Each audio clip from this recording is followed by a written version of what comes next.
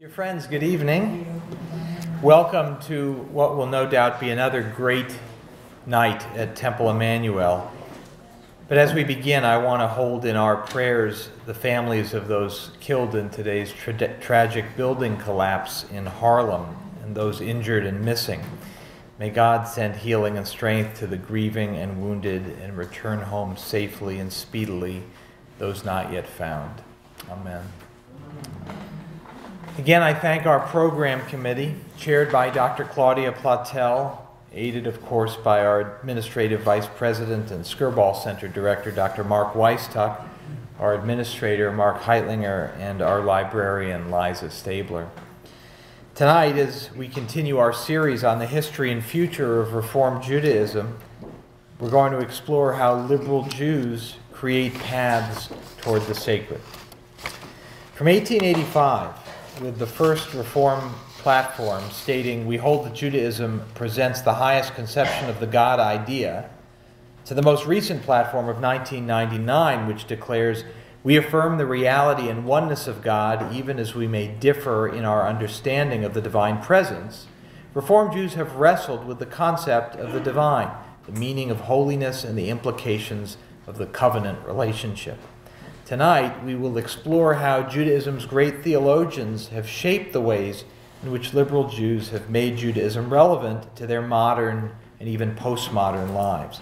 And to lead us in that journey is one of the Jewish community's preeminent theologians and teachers. Dr. Ellen M. Umansky is the Carl and Dorothy Bennett Professor of Judaic Studies in the Department of Religious Studies and the Director of the Bennett Center for Judaic Studies at Fairfield University, positions she has held since joining the Fairfield faculty in the fall of 1994. From 1994 through 2010, she also served as founding director of Fairfield University's interdisciplinary undergraduate program and minor in Judaic Studies, the oldest such program at any Jesuit college or university in the United States.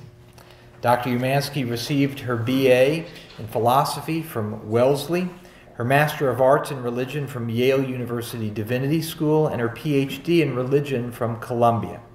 Her fields of scholarly expertise include late 19th and 20th century Jewish history and thought in the United States and England, with a particular interest in lay religious leadership, liberal Judaism, and Jewish women's spirituality. She's taught at our Movements Seminary here in New York, the Hebrew Union College, as well as at Emory, Vassar, Haverford, Princeton, Columbia, and Barnard. She's written or edited 5 books and almost 100 scholarly articles, book chapters, and encyclopedia articles. She's vice president and president-elect of the Southern Jewish Historical Society, co-chair of the Network of Judaic Studies program directors sponsored by the American Jewish Studies Association, and member of the board of directors of Theta Alpha Kappa, the National Religious Studies Honor Society. She's also a member of Phi Beta Kappa Alpha Sigma Nu, the National Jesuit Honor Society, and the academic boards of the Jewish Women's Archive, the American Jewish Historical Society, and the Hadassah Brandeis Institute. So to explore with us the creation and development of liberal Jewish theologies in America, one of our community's greatest thinkers. Ladies and gentlemen, Dr. Ellen Umansky.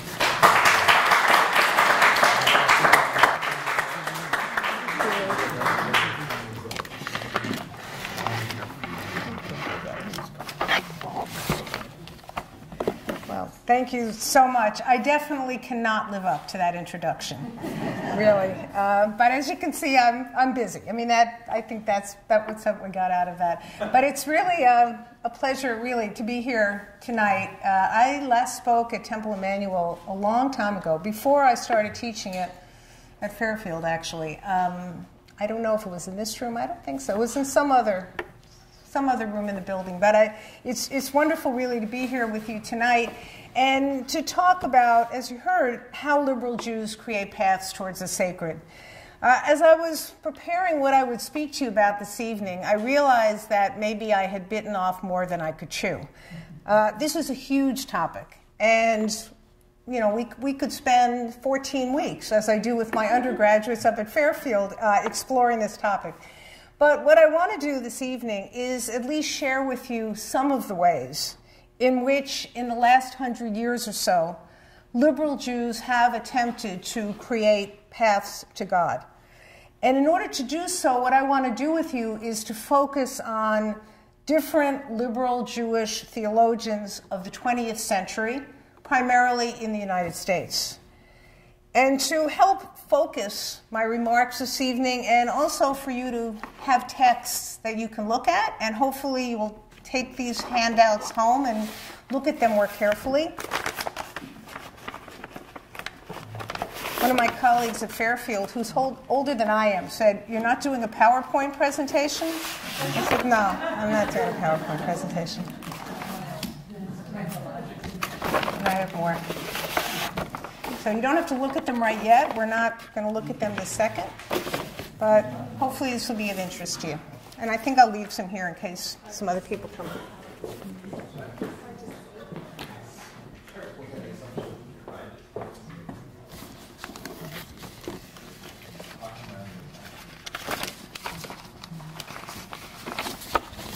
Okay. Everybody have it? And I am going to keep watching my watch. I want to end in time for us to have plenty of time for discussion. So I don't know if we'll get through all of these readings. I tried to limit myself to double-sided, but if there's some more there, I have more if you need it. Okay.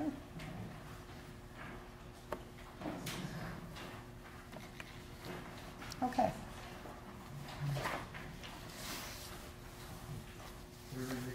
Everybody have one?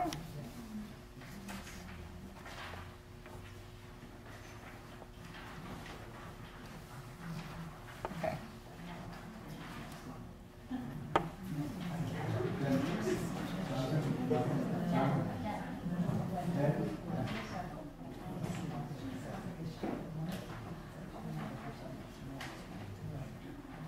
Okay. Well, great. Again, we're going to come to them, so you don't have to look at it. You don't have to look at it this second. Okay, well, for those of you who have never formally studied either liberal Judaism or Jewish theology, it may come as a surprise to you to know that there are, in fact, liberal Jewish theologians. I've heard members of my own Reform congregation up in White Plains, when they ask me what kind of work do I do at the university, what is my research, and I talk about Jewish theology. I would say, when I talk about liberal Jewish theology, most of my fellow congregants have absolutely no idea that liberal Jewish theology even exists. In fact, maybe, some members of Temple Emanu-El say this as well, but I know in my congregation, often when people are asked, well, you belong to a Reform congregation, what exactly does that mean? What does Reform stand for? And unfortunately, I still hear the answer, okay, Reform Judaism, and this is from affiliated Reform Jews. Reform Judaism, well, Orthodoxy stands for the most, Conservative stands for somewhere in the middle, and Reform Judaism basically stands for the least, which implies in that statement that it's easy to be a Reform Jew. Now, I know David Ellenson came here, was it months ago that he came? Yeah, and hopefully when David came, he emphasized the fact that to the creators of Reform Judaism in Germany, to be a Reform Jew was anything but easy. In fact, the early Reformers really saw it more difficult to be a Reform Jew than to be an Orthodox Jew, because you didn't have a blueprint in front of you telling you how to lead a Jewish life. That it was up to the individual, through his or her own religious consciousness, to figure out what it meant to be a Jew.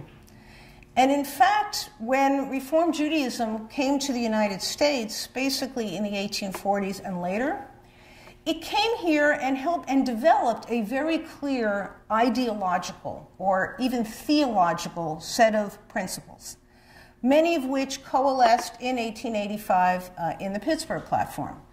Now, I'm not tonight going to go over the Pittsburgh Platform, although I have to say of all of the major platforms or principles of the Reform movement, the 1885 Pittsburgh platform remains my favorite.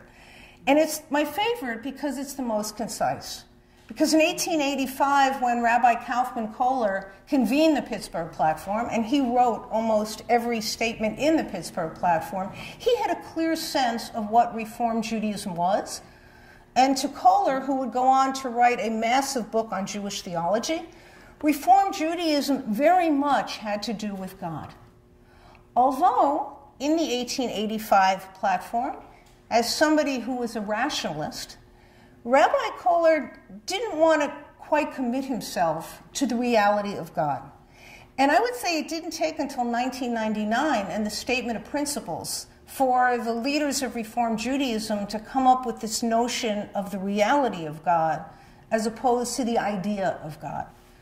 In fact, in 1937, when members of the CCAR met in Columbus, Ohio, they hammered out what they called the Columbus Platform, a platform of beliefs that is very similar to the 1885 Pittsburgh platform. But there are two major differences in the Columbus platform versus the Pittsburgh platform. Did Gary Zola talk about this when he was here? Oh, okay. Well, one of the major differences is that the 1885 Pittsburgh platform talks about Reform Jews as believing in the idea of God. And in 1937, the members of the Central Conference of American Rabbis were willing to commit themselves to belief in the reality of God. That is, Reform Judaism in America shifts from equating Reform Judaism with rational religion. I mean, ideas can be rational ideas, right? We're talking about the presence of God. It may not be purely rational. So one of the big shifts in the Reform movement in America from 1885 to 1937 is more of a warming up to this notion of God as a reality. And of course, the second major shift is that in 1885 in the Pittsburgh platform, Kaufman Kohler essentially articulated the words that we consider ourselves no longer a people, we are not a nation, we are a religious brotherhood. So the idea of no longer seeing the Jews as a people, but instead talking about Judaism as the individual religion of autonomous Jews, that's very much in the Pittsburgh platform. 1937, Hitler's in power. The Nuremberg laws in 1935 take away citizenship in Germany from Jews. So for the Reform movement to come to realize that, in fact, to be a Jew is more than being an individual in his or her own living room, to bring back into Reform Judaism in a formal way this notion of peoplehood was something affirmed in 1937, and it is still affirmed by leaders of the Reform movement today. Now, what does all of this have to do with theology? As I said before, in 1885, when Kaufman Kohler wrote the Pittsburgh platform, theology for him was very much on his mind. But in terms of the development of liberal theology in America, there really are a number of European theologians, Jewish theologians, who make a major impact on the directions in which not just Reform Judaism, but liberal Judaism in general would go. And so I decided to put together in this handout, to begin with, three major European influences on liberal Judaism in the United States. Believe me, I could have picked three other individuals, but in thinking about, well, who really had an impact on the direction of liberal Jewish theology, these are the three that really came to mind. Rabbi Leo Baeck, who had a tremendous impact on Reform Judaism, both in Germany and in the United States, and in the direction in which it would go. Martin Buber, who not only had a major impact and still has a major impact on liberal Judaism, but on liberal Christianity as well. And then Franz Rosenzweig, who continues to have a deep impact on liberal Jewish theology, not so much because of what Rosenzweig thought of as his magnum opus, a book called The Star of Redemption, but really through the leadership role that Franz Rosenzweig took in the 1920s in Frankfurt when he founded the first school of adult Jewish learning. So I'm not going to focus on the biographies of these people as much as I always love to put people in historical context, but I really want to focus on their ideas. So first we'll look at Leo Baeck. Leo Baeck lived from 1873, I at least have to tell you when he lived from. He lived a long life, 1873 to 1956. And this excerpt is from Leo Baeck's most influential theological book. You know, after World War II, he wrote a number of books about peoplehood. There's a wonderful collection of his essays called This People, Israel. But I would say that in terms of his theology, the book that really made Leo Baeck such a major presence in the Reform movement was this book that he first wrote in 1905, but then significantly revised and expanded in 1922. And the book is called The Essence of Judaism. So I'm just going to read you this brief excerpt from it. He wrote, "From faith in God springs faith in man. We were created by God. We live through and in God, but we do so as free and independent human beings who are called to ethical action. Though Judaism sees man as free and independent, he is not entirely separate from God and not merely outside of him. Here its outlook is distinguished from, quote, moralistic deism and from rationalism, both of which know only a distant God beyond the reach of the seeking heart, a God who exists merely as an idea. Judaism, however," and this is the most important sentence by Baeck that I'm going to read, "Judaism, however, is neither a religion without commandment, nor, it should be a religion, nor religion without mystery. Its God is neither the merely immanent God who dwells in all things and beings, nor the transcendent God who is above and beyond us." All right, so in 1885 in the United States, Reform rabbis agree that Judaism is largely a rationalistic religion. They commit themselves to this ethical ideal, which they call God. But in 1922, Leo Baeck writes a book in which he says, look, I'm rationalist just like the rest of you. Leo Baeck was a rationalist.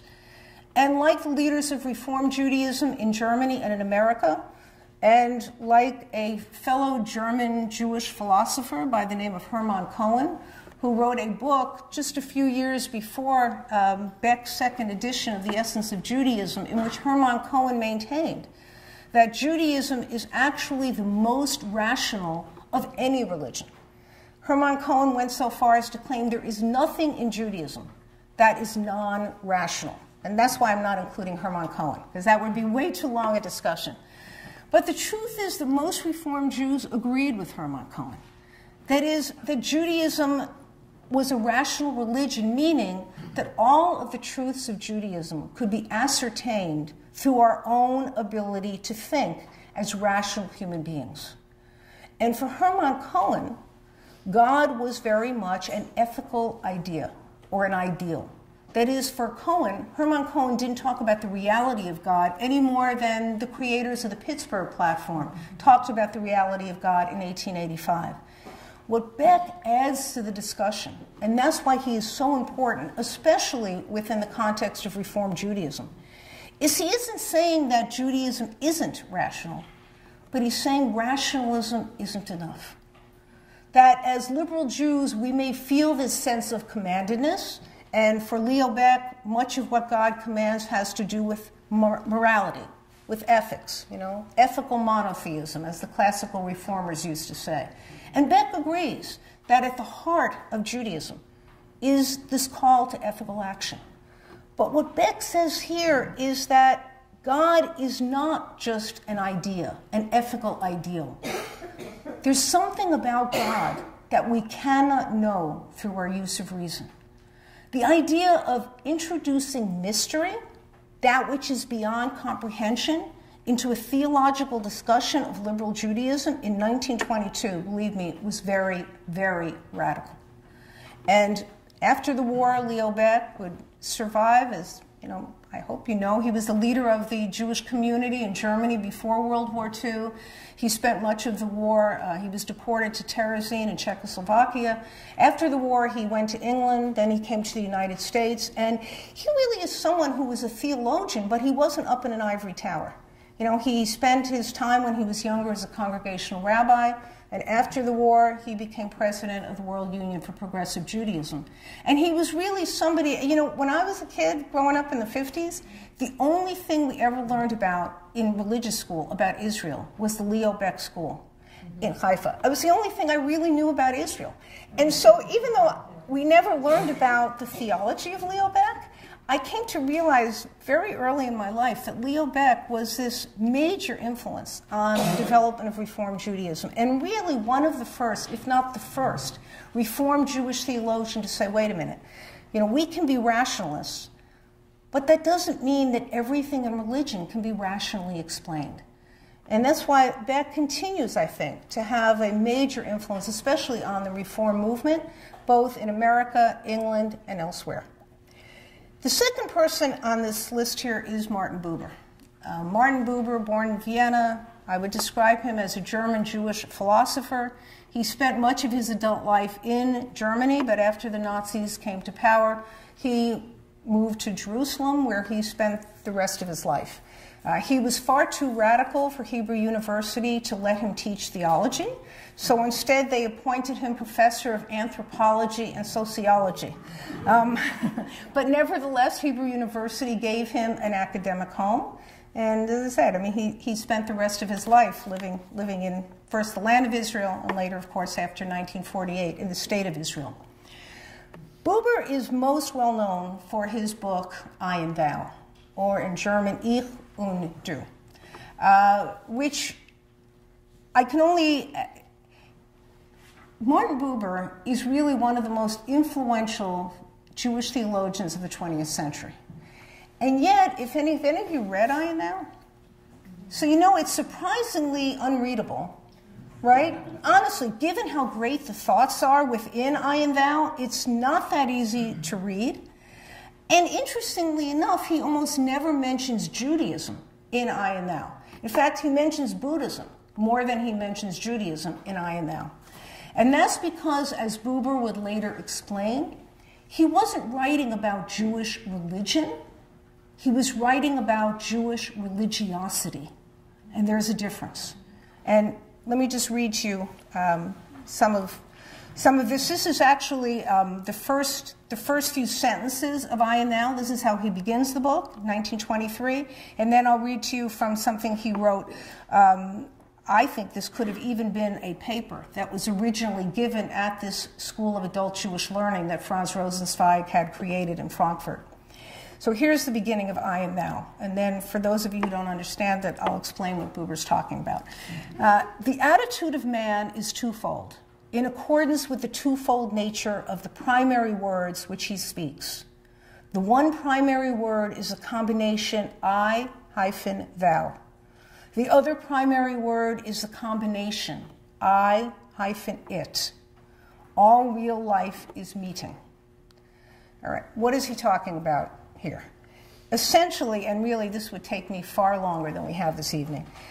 First of all, what Buber is saying is that we don't live in isolation, that there is no such thing as an I. We may think that we have monologues or, you know, we talk in solitude to ourselves, but for Buber, that's not what life is. For him, life is always lived in relationship with other people and with other things. And how we treat those other people and how we treat those other things really depends on who those people or things are and the kind of attitude with which we begin those encounters. So the I is always a subject, right? I am a subject. And let's use the example of people, because that's the easiest way to understand I, thou. Buber says most of the time when we encounter other people, we encounter them in the mode of I, it. That is, I am a subject, they are an object. So I'm up at school, some student walks down the hall and says, "Hi, Professor Umansky, how are you?" I always say, "I'm fine," and I keep going. If we turned and had a real conversation with everyone who said hello to us every day, we would never walk down a hall. You know, if I'm in the supermarket and the checkout person says, "Have a nice day," whatever, I'm just going to say, "Yeah, you too." You're not going to engage in a real conversation with that person because, again, there are only so many hours in the day. So this attitude of I, it, for Buber is not a negative thing. It's a necessary thing. We would never be able to use a pen or drive a car, or for me in my classes, write on a whiteboard, if we didn't go into those moments in the attitude of subject to object, I and it. The I-it mode is one of mastery. It's one of control. It's one in which we hold back a lot because, again, it's really something that's utilitarian. And for Buber, you are never going to find God in an I-it encounter. But there are those fleeting moments when we get to encounter another person or a work of art or something in nature through the mode of subject to subject, where we are seized by the uniqueness of that person or that object, where it's a reciprocal kind of relationship, where I am moved and that person or that thing is moved. And Buber has a whole mini section in I Am Now when he says, do I really think I can have an I-thou encounter with a tree? And he says that he thinks it's possible. He said, I don't know what the tree feels, but he said, I know that there are those moments when I am seized by the uniqueness of a particular tree. And I'm not just thinking, okay, tree, it's in bloom, blah, blah, blah, keep walking. But again, seized by the particular leaves or the particular flowers. And for Buber, it is possible to have an I-thou encounter at any time and in anywhere. For Buber, probably the last place you're going to have an I-thou encounter is in synagogue at services. For Buber, there was no better way to kill the spiritual moment than to be reading about God in a prayer book. Because for Buber, and again, you have to make this jump with me, but it's part of what makes him a liberal Jew, for him, God is to be found in and between every I-thou encounter. So for him to find the sacred, to find God, you don't go to a synagogue and sit and read a prayer book. In fact, for Buber, God could never be described. Because once you start describing God, you've already turned God into an object. It's the same thing with people. You know, if you were to ask me about some person that I know, if I start to say, well, you know, she has brown hair and brown eyes and she's 5'5" and blah, blah, blah, once I do that, again, this isn't a value judgment. I'm already talking about that person in an I-it mode. But there are those moments when we lose ourselves in the encounter, when we actually lose track of time, when we are truly listening to what that person says, when we are doing something together with them, maybe engaging in social action, maybe just helping out our parents.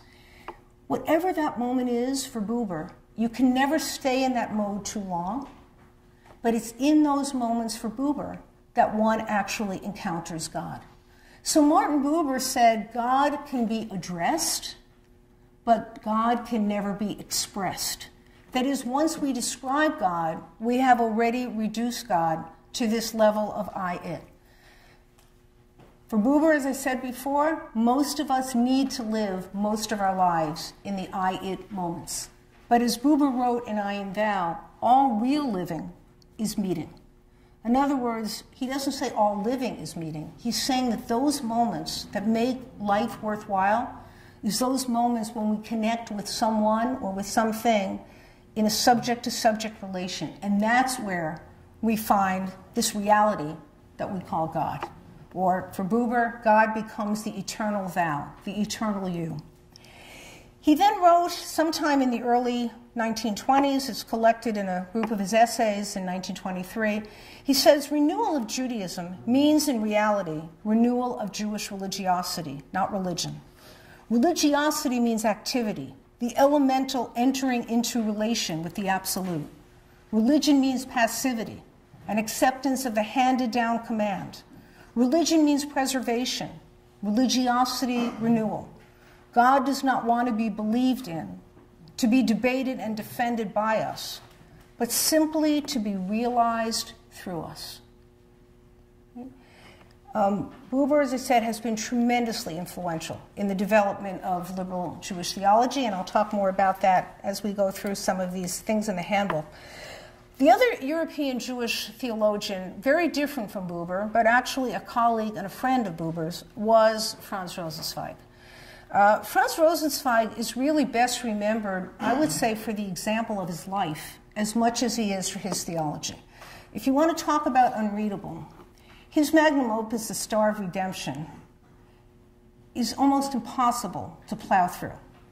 I have plowed through it. It's a very long book, and it's not even worth going into here. It's a very dense philosophy in which Rosenzweig tried to talk about what does it mean to be a true religion.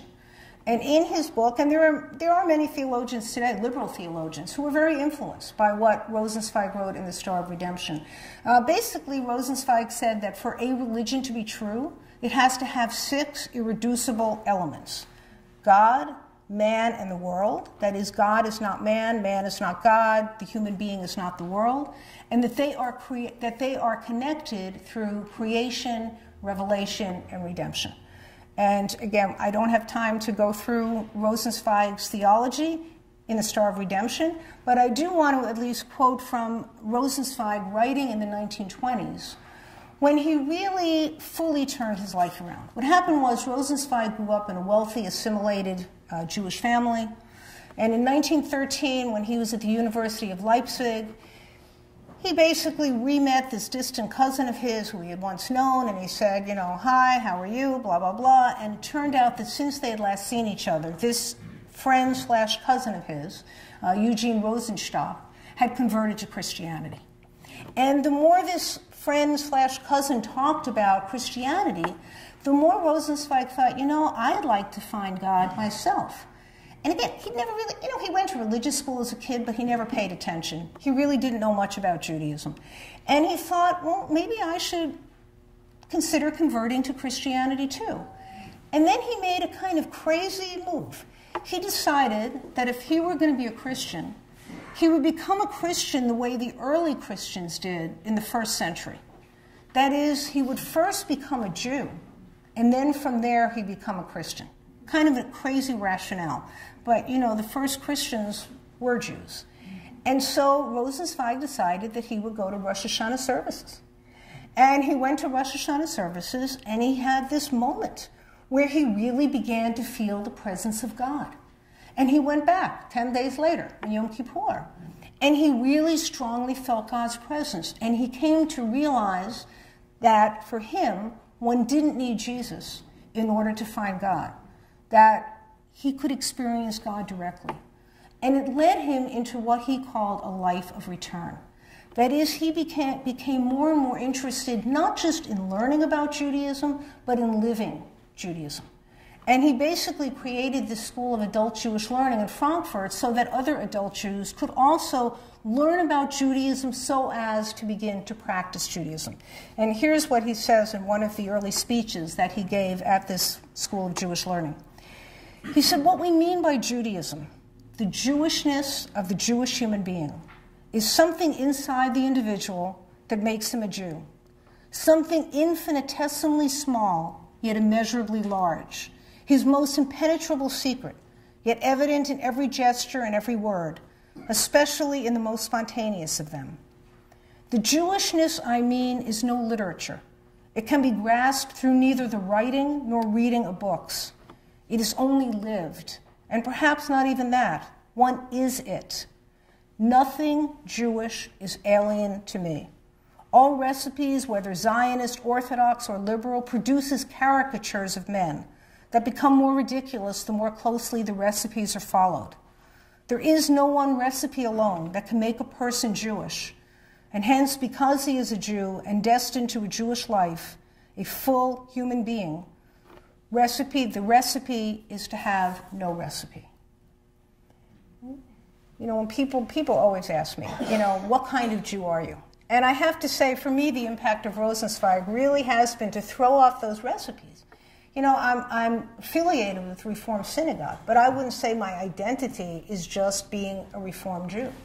And this whole idea of embracing Judaism and living a more full Jewish life, you know, is really something that in liberal circles really begins with Rosenzweig. You know, what makes him liberal? You know, at the end of the day, before he died in 1929, Rosenzweig had become as fully observant as he could be. You know, he had amyotrophic sclerosis and spent the last 4 years of his life completely paralyzed. And he still continued to write several books. It's unbelievable. By the end of his life, he could still blink his eyes, and apparently he would dictate what he wanted to write to his wife by blinking the letters of the alphabet, and she would write this down. It's quite incredible. He collaborated with Martin Buber on a German translation of the Bible while he was completely paralyzed. And the famous story about Rosenzweig, there are many famous stories about him, but one is that one day when he was lying in his hospital bed, and this is apparently when he could still speak, although he couldn't move, someone came in to see him and said, tell me, Herr Rosenzweig, do you lay tefillin? Meaning you've gotten so observant, you come from a totally assimilated background. How far have you come? Do you actually even lay tefillin? And Rosenzweig's famous response was, not yet. Right? Now, again, he was paralyzed, okay? The speaker who asked him this, and Rosenzweig himself knew he was never going to lay tefillin, but the answer to the question was, again, nothing Jewish is alien to me. What makes him liberal? What makes Franz Rosenzweig a liberal theologian is that he begins with the individual. He doesn't begin with God. He begins with individual Jews deciding that they will figure out for themselves what way of living a Jewish life is most meaningful by jumping in. For him, you should do that which you consider doable, that is the commandments, traditional commandments that you consider doable, and he said that which is not doable yet. And Rosenzweig, in the last 9 years of his life, had the confidence that if Jews began to live the laws which had been externally imposed upon them, that they could be transformed into personally meaningful commandments. Now, I only have like 10 minutes left before I want to open this up to questions, so I really want to go through at least some, if not all, of the rest of the thinkers here. And I think as I do, you're going to get to see the influence of some, if not all, of these European thinkers on them. The first person who I certainly would not want to omit, because I would say he really is the major Reform Jewish theologian of the 20th century, and that's Eugene Borowitz, who's been teaching at Hebrew Union College in New York for a long time. Would you say half a century? I don't know. It could be. It could well be. And when I first studied with Eugene Borowitz back in the late 1970s, he was very much of a Buberian, very much influenced by Buber. Today, I would say, there are a number of other major theological influences on him. But he's the person in the United States who really created within liberal Jewish circles what he calls covenant theology. And I think covenant theology shares a great deal in common with Martin Buber's understanding of I vow as reciprocal. So for Borowitz, for liberal Jews or Reform Jews, he came to understand that if we see ourselves in covenantal relationship with God, then it shouldn't be a relationship of God commanding and us obeying. Instead, there needs to be more responsibility on our part for the world, just as there has to be responsibility on the part of God. And so this is from Borowitz's Renewing the Covenant, which he wrote in 1991, at a time when I think he'd already shifted, I would say, a little away from the kind of Buber universalism that you see in I and Thou, towards a more specific understanding of what it means to be a Jewish self. That is not just an autonomous self, not just a modern self, but actually a liberal Jewish self. He says the Jewish self lives personally and primarily in involvement with the one God of the universe. Whereas the biblical rabbinic Jew was almost entirely theocentric, the contemporary Jewish self claims a more active role in the relationship with God. When we live in covenantal closeness with God, we acquire unique dignity and power and can hope to remain whole even when burdened by the world's injustice and our own heavy sins. A Jewish relationship with God inextricably binds selfhood and ethnicity with its multiple ties of land, language, history, traditions, fate, and faith. With autonomy, an integral part of Jewishness, some subjectivity will inevitably enter our Jewish practice. Our simultaneous responsibilities to self, to God, to the Jewish past, present, and future, and to humankind as a whole will frequently clash with one another, leading to different views as to which should have greater weight. Yet I am more anxious about the corporate than the personal aspect of Jewish selfhood, and therefore eagerly await the day when enough Jewish selves choose to live in ways sufficiently similar that we can create common patterns among us. A communal lifestyle, richly personal, yet Jewishly grounded, would be the Jewish self's equivalent of halakha, or law. Right? So Eugene Borowitz is taking a very different position than that of Franz Rosenzweig. You know, Franz Rosenzweig, remember the tefillin incident, you know, for him, not yet. Right? Nothing Judaism is alien to me. Eugene Borowitz, as a Reform rabbi, as a Reform theologian, really still recognizes the importance of autonomy and the right of the individual Jew to say no. You know, that there are certain laws that I don't want to follow, that I'm never going to follow. And so Borowitz, in his thinking, holds on to this concept of autonomy, but he comes to realize that if Jews want to share something in common, not only with one another, but if they want to create a spirituality that in fact is Jewish, not just spiritual but Jewish, then maybe Reform Jews really need to think about, dare I say it, the concept of obligation, the concept of religious obligation. It's hard to say that in Reform circles. You know, you're thinking, what's so radical about obligation? How many of you like to be told what to do? You know, and could in Reform synagogues, could there really be a Reform halakha? Meaning, could there really be a set of 20, 30 commandments which we would have to follow in order to join a Reform congregation? It's not going to happen. There are a number of Reform theologians, liberal theologians, who have talked about what would it mean to create a liberal halakha. But I would say, although that discussion is of interest to people like me who love studying theology, it's not really something that most lay Reform Jews are ready to talk about. You know, I think we first have to talk about the idea of obligation in and of itself. We are not going to give up autonomy. I don't see that as happening. I think Eugene Borowitz is absolutely right. But the question is, when are we ready to let go of some of our autonomy to create communities that are Jewish? You know, classical Reform Judaism, the Reform Judaism of the late 19th, early 20th century, maintained that to be a good Jew is to be a good human being. And the reality is that my parents didn't have to keep kosher or lay tefillin or go to synagogue services 3 times a day to know that they were Jewish. My parents encountered enough anti-Semitism that they didn't have to think twice about whether or not they were Jews.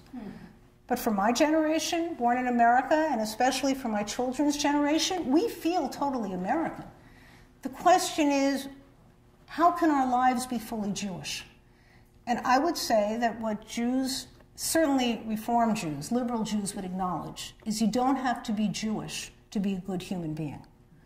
And so if all Reform Judaism is about ethical monotheism, if all we believe, and it's still a lot to believe, but if we believe that to be a good Jew is simply to be a good human being, what's Jewish about liberal Judaism?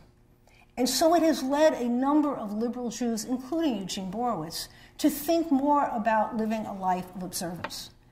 There may well be some Reform Jews who want to go the route of Franz Rosenzweig and actually become fully observant and have, in Rosenzweig's words, the confidence that if they become observant, that those commandments will have personal meaning for them.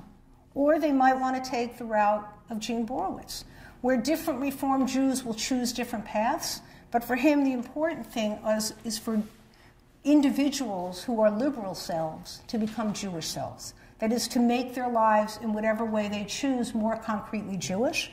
And as he says at the end here, he hopes that those Jews will find in common enough in their practice so that they can come to see themselves as part of a community. And here I would say, since I know now I'm really not going to have time to go all through all of these sources, here I would say this really reveals the influence, the great influence of Mordecai Kaplan on Reform Judaism. Mordecai Kaplan was a late 19th and 20th century conservative rabbi. He founded the Reconstructionist movement beginning in 1922 with the founding of the Society of Advanced Judaism here in New York. And Kaplan has had an enormous influence, both on obviously Reconstructionist and conservative thought, because he was the dean of the Teachers Institute up at Jewish Theological Seminary for a long time, and influence and trained generations of religious school teachers in the conservative movement. But his ideas have actually been claimed by Reform Judaism as our own. In fact, in the 1999 Statement of Principles by the Central Conference of American Rabbis, they have two ideas that they say are central to Reform Judaism, without making it clear that those ideas were first articulated by Mordecai Kaplan. And the first idea is really what Eugene Borowitz is talking about, which is this idea of unity in diversity. That we can have liberal Jewish communities without everybody practicing their Judaism in exactly the same way. And that idea was very much Kaplan's. The other idea of Kaplan that makes its way into the 1999 set of principles is Kaplan's famous description of giving halakha, or rabbinic law, a vote, but not a veto. Now, in 1885 and in 1937, in the Pittsburgh Platform and the Columbus Platform, halakha didn't get a vote. Right? Reform Jews only saw ethical monotheism as essential to practicing or living a Jewish life, and really rejected or did away with ceremonials, what they called ceremonials and observances that they saw as obsolete. But this whole idea of teaching Reform Jews more about traditional practices and let them then decide whether to keep them or reject them, that idea really begins with Mordecai Kaplan. And again, I think it really has become part and parcel of American Reform Judaism today, and I wish I had more time to talk about it. Harold Schulweis is a conservative rabbi, very much influenced by the ideas of Kaplan. You know, Kaplan, and you know, I really do want to leave time for questions, so I won't even read this part here that I gave you by Kaplan. But essentially, Mordecai Kaplan was the first and maybe the last Jew to offer a definition of God. Kaplan said in many of his many books, he said, God is a power that makes for salvation. Now, what he meant by salvation, and hopefully you'll go home and you read this handout, by that he meant both self-transcendence and a community's transcending where it is to become a better community. Right? In other words, for Kaplan, and the term salvation is very unfortunate because I think, you know, we in the Western world hear salvation, we think of an otherworldly Christian salvation. Why did Mordecai Kaplan, why did he say that? Well, Matthew Arnold, the great 19th century British poet, he defined God as a power not ourselves that makes for salvation. So a lot of it, I think, you know, just takes its wording from Matthew Arnold, but Mordecai Kaplan meant something very, very different. And Mordecai Kaplan was the first to realize that if Jews really wanted to be together as Jews, maybe the way to do it wasn't to create more and more prayer services. Maybe it was to create more and more ways for Jews to get together as Jews. So the whole creation of what Kaplan called synagogue centers, what we today call synagogues, are largely due to Mordecai Kaplan. You know, having a social hall, an auditorium with a stage. Some synagogue, my synagogue, we have a basketball court. I don't know if you have a basketball court here. Not yet. No, not yet, okay? This whole idea that at the end of the day, most Jews go to synagogue to see their friends and not necessarily to commune with God. And Kaplan saw that as something positive because to him, Jews and above and beyond everything else were a people. They were a civilization. And they were people who actually created their own religion, which we call Judaism. And so Schulweis, I wanted to just mention Schulweis, and you know, hopefully you'll be able to read. This is a wonderful book by Harold Schulweis, for those who can't believe. An incredibly readable, but very smart theology, where he raises all sorts of questions about God, and being influenced by Kaplan. You know, Kaplan, because for Kaplan, God is a power. That means that for Mordecai Kaplan, God is not a supernatural being up here or anywhere else. Instead, Kaplan talked about God as this power or process that makes us, again, more than we think we can be, makes our communities more than they are right now. And so Harold Schulweis suggests that maybe we should just do away with the notion of God as a noun altogether. That instead of talking about God as Lord, King, whatever, that we begin instead of talking about Elohim, or God in Hebrew, that we use the Hebrew word Elohut, which means divinity. And instead, maybe our path to the sacred isn't trying to find some supernatural being. Maybe our path to the sacred is in doing godly acts. That is, for Schulweis, then God becomes a verb, or really an adverb, although he says, I propose changing God from a noun to a verb. In other words, to act in a way, to act mercifully, to act with compassion, to act justly. That those are ways of finding God, because maybe that's really what divinity is. Given the shortage of time, I guess I'm going to have to kind of cut to the chase. I know I promised Rabbi Davidson that I would at least talk about my own theology, so I think for 2 minutes I'm going to end by saying something about the creation of Jewish feminist theology, which to me owes a great deal to Martin Buber. Although certainly Jewish feminists have not taken Jewish feminist theology in the way that Martin Buber envisioned. But Martin Buber, by saying that all God language is inadequate, that once we describe God, we've already turned God into an object. For Jewish feminist theologians, beginning in the 1970s, it really was the thinking of Martin Buber that led a number of Jewish women, primarily in America, but not exclusively, to ask, wait a minute, why do, especially if all of us are created in the image of God, then why are our liturgical images of God predominantly, if not exclusively, male? Now, Christian feminist theologians have asked of Christianity the exact same thing, because Christians also believe that all human beings are created in the image of God. But there's a second, more Jewish question that Jewish feminists, including me, began to ask, which is, if for us as Jews, if we believe that God is neither male nor female, then again, why are our images of God predominantly, if not exclusively, male? That is, aren't female images of deity as inadequate as male images of deity? Right? Isn't the idea of saying God really is a king, or God really is a Lord, is that idolatrous? Because as Jews, we don't believe that God becomes incarnate. So those kinds of questions, which begin really with Martin Buber's questioning these ways in which Jews have described God for thousands of years, really sets, I would say, Jewish feminist theology in motion. And there are some Jewish feminist theologians like Marcia Falk who then take that and believe that God is not a being, and that all attempts to create anthropomorphic images of deity are, in her words, idolatrous. And so instead, Marcia, in her Book of Blessings, where she rewrites all of the Jewish blessings, it's a masterful book. She actually gets rid of masculine God language and all other kinds of problems theologically in our blessings by basically just getting rid of the whole thing.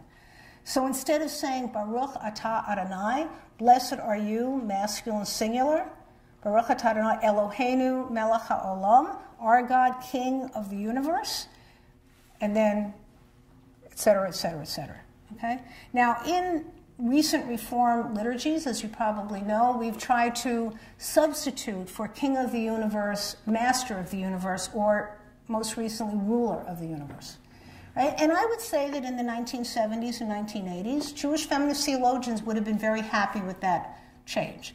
It still isn't imaging God as female, but at least it's moving away towards exclusively masculine God language. And I wrote several essays in the 1980s in which I talked about the importance of imagining God not just as King of the universe, but as Queen of the universe. Talking about God not just as Father, but God as Mother. And I wrote, again, on, and I wasn't the only Jewish feminist theologian who did that. And then in the early 1990s, I realized that what I had been writing was, in a way, was wrong. Because the reality is that it doesn't matter whether God is King of the universe or Queen of the universe, it's the same God. That is, if our images of God, and I really feel this very passionately, if our images of God are those of hierarchical domination, with God up here and us down there, I think it's all too easy for us to say we were just following orders. And to me, very much like Eugene Borowitz, living in covenant with God means a reciprocal relationship. And personally, I would love to get rid of images like Lord and King. Because, again, I see them as images of hierarchical domination. And secondly, because for those of us who are Americans, I think imaging God as King and Lord is just kind of silly. You know, it doesn't move me in the way that it would if I actually lived under a monarchy. I was talking today to my students at Fairfield in my modern Jewish theology class about the image of God as shepherd. I never saw a shepherd, much less met a shepherd, until I was in my 50s, when my children and my husband and I went to Jordan. And it was the first time I ever saw a shepherd. But up until then, I just couldn't relate. What does it mean? Again, but 2,000 years ago, to create that image of God as shepherd at a time in which many Jews were farmers and really understood what it meant to tend one's flock, it was a very important image. So in terms of imaging the divine, you know, one direction that liberal Judaism has gone is towards more inclusive, or what the Reform movement calls gender-neutral language. That's not a phrase I like very much, because the reality is that none of us in this room are gender neutral. Right? We all have genders. We are either male or female, and in Rabbinic Judaism, gender matters. So to pretend that there are no differences between men and women and we can be gender inclusive, to me, honestly, is silly. If I haven't convinced you that adding to our images, again, I'm not really saying we should get rid of Avinu Malkeinu. Everybody asks me, what about Avinu Malkeinu? You know, our Father, our King. You know what? I love the melody. And I think most liberal Jews who like Avinu Malkeinu, it's not so much the words, it's the melody. And I'm not saying get rid of a lot of prayers that we have. I'm just saying I think that we would do well to add some new ones that speak from our experience. Ones that are images that are less those of hierarchical domination. You know, God as teacher, maybe even God as friend. And so I think that we have a long way to go in terms of liturgical change, but certainly in liberal Judaism and all branches of liberal Judaism, there have been many, many changes. I want to end, since really I'm out of time, and I want to be able to spend at least 15 minutes entertaining questions. It's hard for me to choose because I actually love all of these sources, but I guess I'm going to have to end with one of my favorite theologians, and certainly someone who has really influenced the development of liberal theology, and that's Abraham Joshua Heschel. Now, Heschel was born in Poland, but he came to America when he was still fairly young. He wrote in English, and wrote beautifully in English. And I think that's a major reason why he's considered to be an American Jewish theologian. He taught at Hebrew Union College, and then he left and came to New York and taught at Jewish Theological Seminary, where he spent the remaining years of his life. And in this quote from Heschel, this is from Heschel's masterful book, his magnum opus that really deserves to be called a magnum opus, God in Search of Man. And it was only after I read Heschel many times that I realized how Jewish a title this book is. It is rooted in that story in Genesis where Adam and Eve eat of the fruit and they realize they're naked, and God is in the garden and they're ashamed that they're naked, so they hide. And God calls out to them, "Where are you?" Right? God is looking for them. And Heschel takes that moment and he uses it to call his book God in Search of Man. In other words, and this is Abraham Joshua Heschel on one foot, for Heschel, it's not just that we need God, just as much God needs us.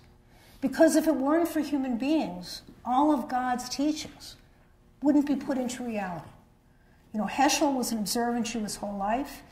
He very much emphasized the importance of ethics, and as you may know, he was one of really the few more traditionally religious Jews who was out there on the front lines with Dr. King, marching for civil rights, one of the first rabbis to speak out against the war in Vietnam.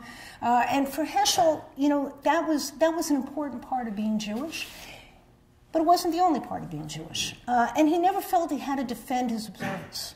But one of the things that Heschel wrote about is this concept of revelation. So I guess I have to close with this big theological idea that we could talk about for several weeks, which is, for those of us who are liberal Jews, if we don't believe that literally 3,000 years ago God dictated the Torah to Moses at Mount Sinai, what do we believe? What do we mean when we talk about revelation? Did God speak back at Mount Sinai? Does God continue, if at all, to speak today? And this from God in Search of Man is Heschel talking about what for him revelation means. He says, what happened at Sinai? Revelation was both an event to God and an event to man. How did Israel know that what their eye and ear perceived in the desert of Sinai was not a phantom? Indeed, there is no perception that may not be suspected of being a delusion. What we see may be an illusion. That we see can never be questioned. The thunderbolt and lightning at Sinai may have been merely an impression, but to have suddenly been endowed with the power of seeing the whole world struck with an overwhelming awe of God was a new sort of perception. God does not reveal himself. He only reveals his way. Judaism does not speak of God's self-revelation, but of the revelation of his teaching for man. In other words, for Heschel, Heschel says, I don't know if God literally gave the commandments of Mount Sinai. I don't know what happened. But I know that something happened to those people who were there. We have a record of it in the Torah. And that moment of actually finding God, of hearing God's voice, of listening for God's voice, changed those people forever. And Heschel writes that with the confidence that we, all of us, can have those kinds of moments of what he would call radical amazement. That's a Heschelian term. That we can all have those moments of radical amazement. And probably we're not going to get there through our use of reason, but it'll be some kind of non-rational moment. The moments that Leo Baeck talks about as those moments of mystery. And that, I would say, for all of the thinkers that I included in this handout and that I spoke about tonight, is very much what it means to be a liberal Jew in search of God. So thank you very much. I know we have time for questions, right?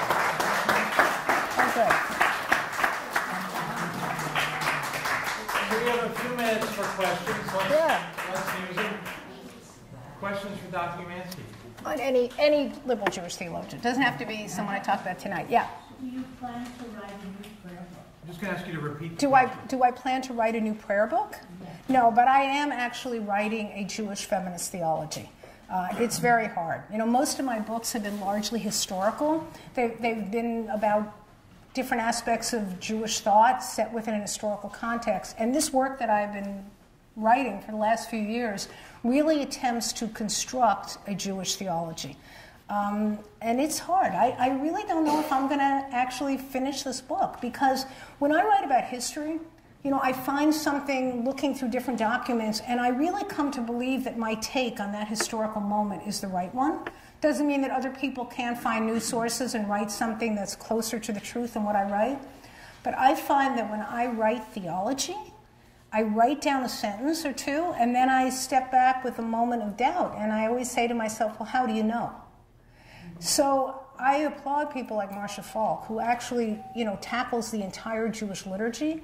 But for me to just begin to even articulate who or what I think God is, for me, that's going to probably take another few years. So, any other questions? Mm-hmm. Would you say there's a difference in liberal theology from the conservative rabbis versus the Reconstructionist rabbis versus the Reform rabbis? Is there a difference? I mean, what I hear is that Reform kind of came to the same place that the conservatives, meaning if we can call Heschel conservative, that Heschel is coming from. They're all merging in some place. But are there distinctions in the theology, in the liberal theology of each of those groups? Right. Well, there used to be a distinction between Reconstructionist theology and Reform theology. But the Reconstructionist movement is now part of the World Union for Progressive Judaism. And for all intents and purposes, there isn't much difference in Reconstructionist theology today than Reform. You know, when Mordecai Kaplan wrote his prayer book in 1945, he took out all references to chosenness and to miracles, because he didn't believe in miracles like the parting of the Red Sea, and he didn't believe in chosenness, because if God is a power, how can a power choose a particular group of people? But the Reconstructionist movement only opened its rabbinical seminary in 1968, and it's still quite small. So there are more and more Reconstructionist congregations that are served by Reform rabbis. And I would say that I've been to more Reconstructionist synagogues that have put back the traditional prayers before and after the Torah reading that do talk about chosenness than I've been to Reconstructionist synagogues that don't have that. So much of the influence of Reconstructionist Judaism, like Reform Judaism, depends who the rabbi is, and where that congregation wants to go. So I'm really going to say that today, the Reconstructionist prayer book still talks about God as a power or process, but there are many Reconstructionist congregations that insert their own prayers in which they think of God as a being. Theoretically, there are some differences between conservative and Reform theology, but in reality, I would say the two theologies are very, very close. And where the biggest difference is conservative rabbis. I don't even want to say versus liberal rabbis, because the reality is that there are many Reform rabbis who live a Jewish life identical to the life lived by conservative rabbis. The problem with theology in the conservative movement, and I actually have written about this. I wrote an article for a conference that Elliot Dorff convened many years ago of conservative Jews, mostly rabbis and me. And I really didn't understand how I got invited to this conference, other than that I'm very influenced by Elliot Dorff, who's a major figure in conservative Jewish theology. But I wrote a paper called Creating a Theological Language of and for Conservative Jews, because I think conservative Judaism does have a specific theological language, and it's largely rooted in the teachings of Solomon Schechter, who came over to the United States in 1902 and really took what at the time was a dying rabbinical seminary and created a movement. But the reality is that most conservative Jews don't know who Solomon Schechter is, other than that you have Solomon Schechter day schools named after him. I know Arnie Eisen, since he's become chancellor of JTS, has really tried to give talks and write essays, trying to get more conservative Jews to learn more about Solomon Schechter. But I would say right now where the conservative laity is, I think that I would say they don't speak a unique theological language, so the differences aren't that big. Franz Rosenzweig, I would say, has today become most influential among a group of people that we could call Baalei Teshuvah. Jews just like Rosenzweig, who weren't previously observant, who just, embraced observance wholeheartedly. So for modern Orthodox Jews, especially those who don't come from an observant background, I would say Rosenzweig has become especially influential.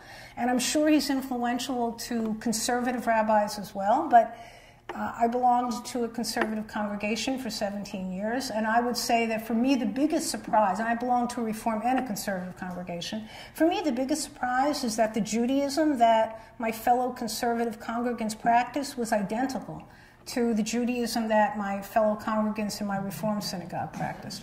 And I don't think the experience that I had in my synagogue or in the two conservative synagogues up in Fairfield where I teach, I don't think those are exceptional in any way.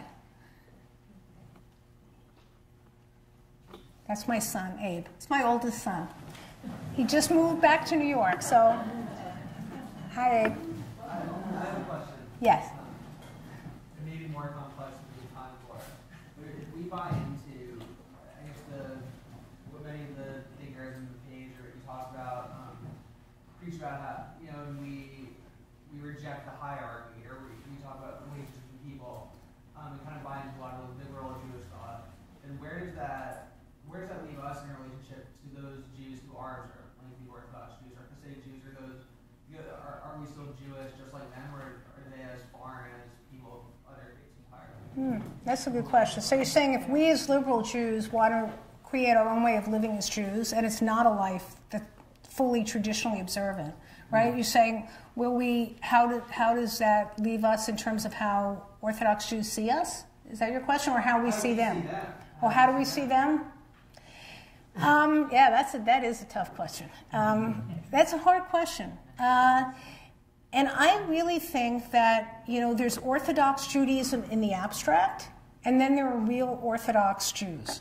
And I have to thank Yitz Greenberg for allowing me to teach at Klal in the early 1990s, where I got to teach religiously committed Jews, but more so than that, what I got out of teaching for this, Center for Jewish Learning and Leadership that Yitz created was, for the first time in my life, I got to teach and to be in workshops and study sessions with modern Orthodox rabbis.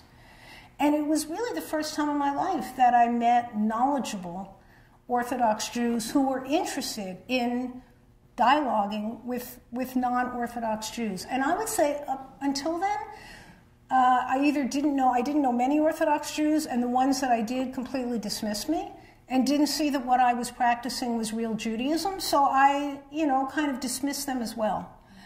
But I think I live in White Plains. I've been there now for 7 years, but I've been a member of the synagogue I belong to for over 25 years. And every year before the High Holy Days, or even during the whole, on Tashlich, when we go to the water and cast our sins every year for I don't know how many years, we have at Tashlich and in these study sessions held before Rosh Hashanah, participation by our 2 Reform rabbis at my synagogue, Kol Ami, Les Bronstein at the Reconstructionist Synagogue, Bet Am.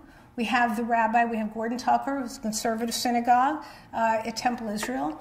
We always have the rabbi of the modern Orthodox synagogue, and we have the rabbi of Young Israel. And so to have all of these clergy participate together, both in teaching congregants from all the different, they have different study sessions, and they're at the different congregations studying together. And the whole idea that we can actually do Tashlich together has really changed my mind about how I look at Orthodox Jews. I'll just be honest with all of you. My son, really knows how to push my buttons. For me as a woman, I'm not comfortable going to Orthodox services. I'll just come out and say it. I think if I were a man, I'd have a very different attitude towards Orthodox Judaism.